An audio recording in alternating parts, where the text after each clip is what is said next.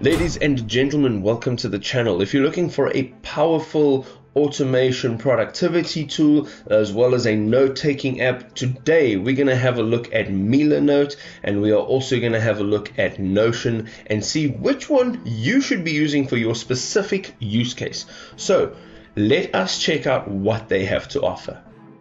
So if you are primarily a designer, a creative professional, MilaNote's probably a good option for you. So MilaNote actually offers a visual workspace that helps you to organize your ideas, your projects, as well as your inspiration. And let me tell you something, if you are a visual thinker, MilaNote is fantastic. It allows you to create fantastic projects, inspirations, brainstorming boards, mood boards, project planning. It allows you to arrange images, notes.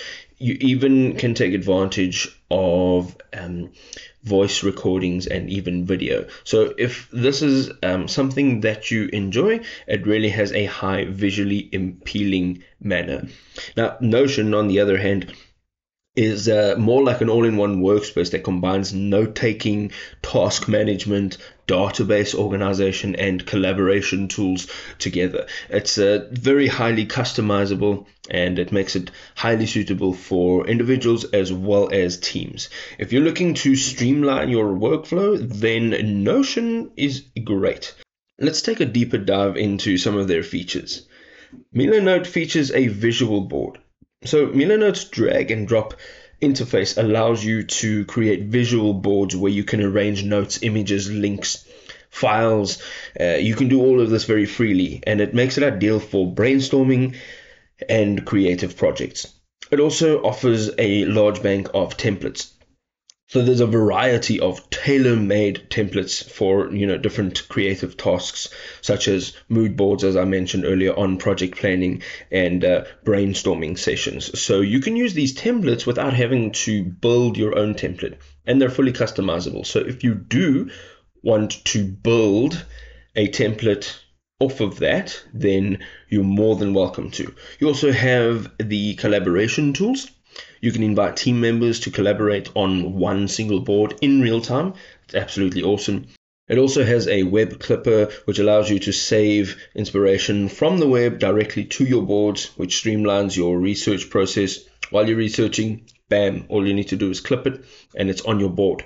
You also have fantastic integration as well as organization, flexibility, and that is awesome. Jumping into Notion now, taking a bit of a deeper look. Notion is, as I mentioned previously, an all-in-one workspace. It combines note-taking, task management, databases, calendars, and it allows you to manage all aspects of your work in one place. It's lovely. It really is lovely. It's also got some customizable templates. From these templates you can there further on customize these templates. So if you're not happy with absolutely every element of them, you can make it your own. From personal journeys to project management, there's a variation of different use cases. You also have databases and tables. So you can create databases and tables to organize information. You can track your tasks and you can manage your projects efficiently. There are also collaboration features. Of course, Notion supports real-time collaboration, which allows you to work with team members on single documents, on single projects, and everything's done seamlessly. It's awesome. There is also Markdown support. So Notion supports Markdown formatting, which makes it easy for you to create structured notes as well as documents.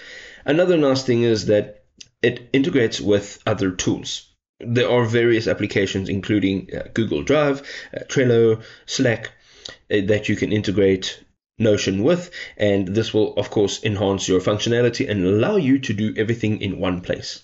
So, of course, at this point, you've realized that MilaNote as well as Notion are both being produced for different target audiences, different use cases altogether. Now, to figure out which one is best for you, you'd have to balance off what your needs are and assess what it is that you're looking for in the software. Then go and have a look at which one of these you actually enjoy using and which one fits your needs best. My advice is to go and use both of them and figure it out as you're going along. Now, if this video was helpful, you can go ahead and drop us a big old thumbs up. And if you have any questions, you can leave it in the comments section below. We'd love to actually hear from you. We'll see you next time, people. Peace.